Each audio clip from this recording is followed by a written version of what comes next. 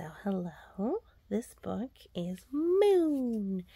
It is the last of the 3-pack I'm going to be reading about space. First one was Sun, and then we read about Earth, and now this one is Moon. This is Moon, Earth's best friend. So cute with little eyes. Oh, sorry about that. Read this book about Moon, written by Moon, and yes, you gaze up at, you guessed it, Moon. So here's Pretty Moon from Scholastic. I definitely love them as a source of books. By Stacey McAnulty, illustrated by Stevie Lewis. What a happy moon. Looks like a pearl. So shiny and light. Alright, let's read the dedication. For Dad, you're always there for me even when I can't see you. SM. For Baptiste, Florian, and their little moons, Charlie and Willow. SL. For Deimos and Phobos, my distant cousins, orbiting Mars. M. Those are Mars moons. Alright. Our universe. Moon, Earth's best friend. By Moon with Stacey McAnulty. Illustrated by Moon and Stevie Lewis from Scholastic Inc.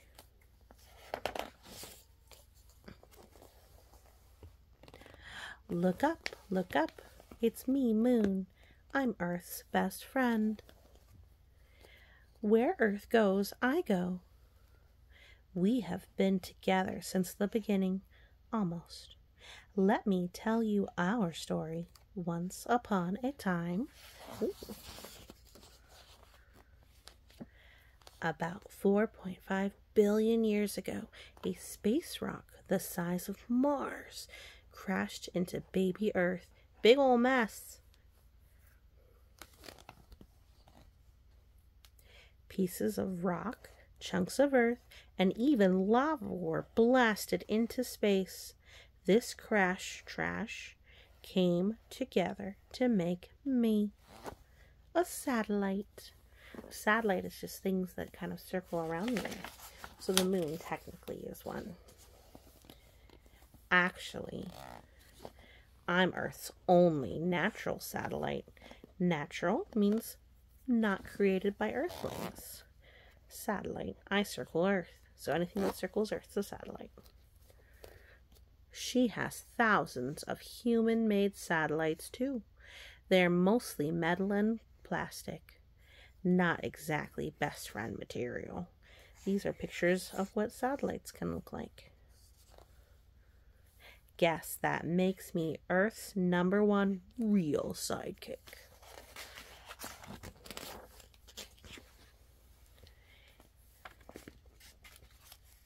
It takes me 27.3 days to go around Earth once. It also takes me 7.3 days to spin once. Coincidence? I think not. Means I'm dependable. My face always smiles at Earth. You never see my backside.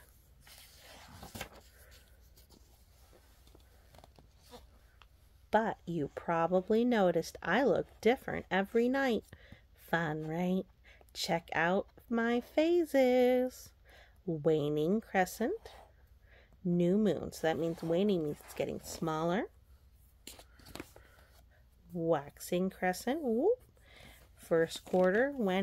Waxing means it's getting bigger. It's called waxing gibbous or gibbous.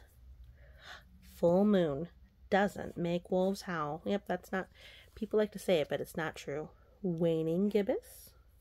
Last quarter, back down to waning crescent. It's a cycle, just goes round and round and round. Some other planets have best friends too. I am Moon, but I'm not the only moon in the solar system. So Jupiter and moons, lots. Neptune and moons. Mars and moons, only 2. Uranus and moons. Saturn and moons. So here's some other moons. There's Io and Titan and Ganymede and Callisto. I think these are all Jupiter's moons. But of all the moons, I'm 5th biggest.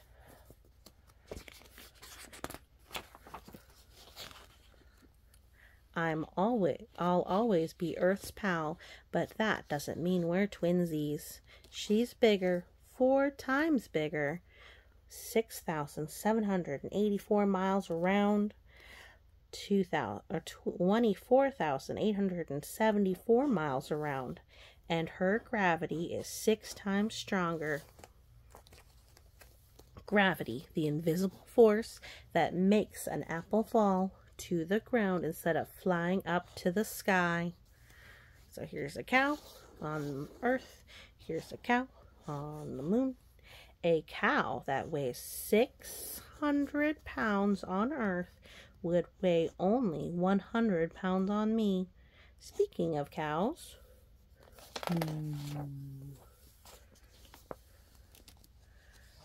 Earth has cows and nursery rhymes starring cows. But a cow has never jumped over me. I'm too far away for even a kangaroo to make that leap. Ooh, look, kangaroo. So that's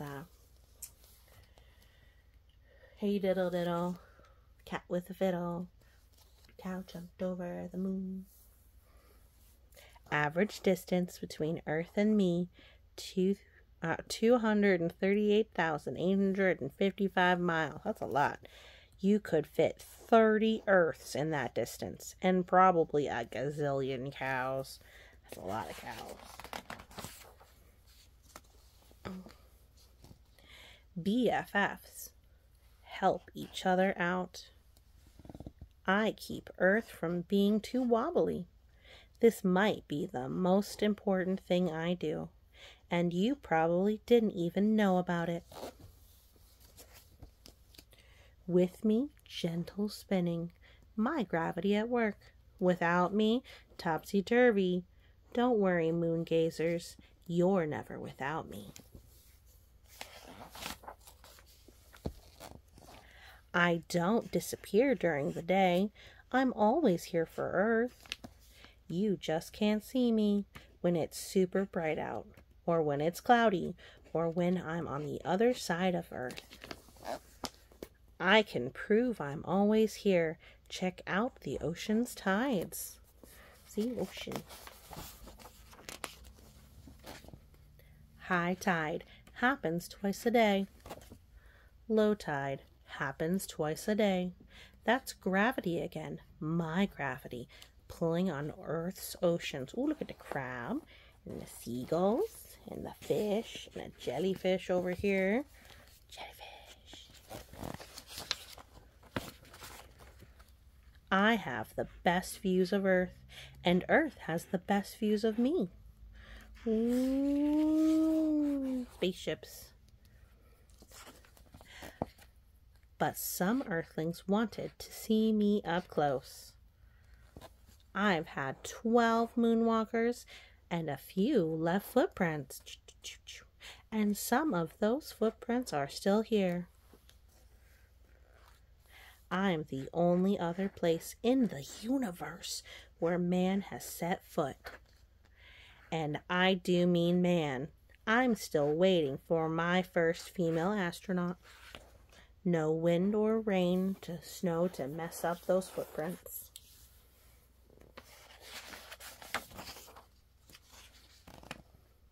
Other things you won't find on me. Mosquitoes, which is a good thing, I think. Oxygen, liquid water, animals. So there's a dog and a robin and a mouse, and I think an alligator and a snake, including cows. Or plants. Things you will find on me. Rocks, really big rocks, more rocks, nail clippers, which are presents from Earth, stuff left by my untidy astronauts. An American flag, a hammer, falcon feather, golf ball. I wonder if they intentionally left it. Earth and I have so much fun together, like when we play eclipse, solar eclipse. I hide sun for a few minutes. We play this during the day. Lunar eclipse. Earth's shadow passes over me. We play this at night. The moon's light is a reflection from the sun. I'm always here for Earth. I'm always here for you. Where Earth goes, I go. Oh, look, people are out camping. There's a campfire. And where Earth goes, you go. Guess that makes us best friends, too. Aww. All right. Dear fellow moon gazers, it's easy to see why Moon is Earth's best friend. Moon is loyal. We know exactly where and when we'll see her. Moon is helpful. She keeps our planet from being too wobbly and creates the tides. She's fun. You can't have an eclipse without her. In addition, Earth and Moon have history. They go back about 4.5 billion years. So next time you see your BFF, say, "You're as marvelous as the moon." And that's quite the compliment. Sincerely, Cece McAnulty, author and fan of natural satellites. P.S. Every day, scientists are learning more and more about our solar system. Yay, science! So, some details may change as our knowledge expands. But hey, that's to be expected, right? So, sorry. Here's a little game, 2 Truths and a Myth about Moon. You'll have to get the book to be able to play it. Moon by the numbers on a name. So this talks about different kinds of moon names. And here's a list of sources. And that's the end. Alright, that was the last of the series that I have. Hopefully there's more so we can get it and then we can read it. I had fun. I hope you did too. Have a great day.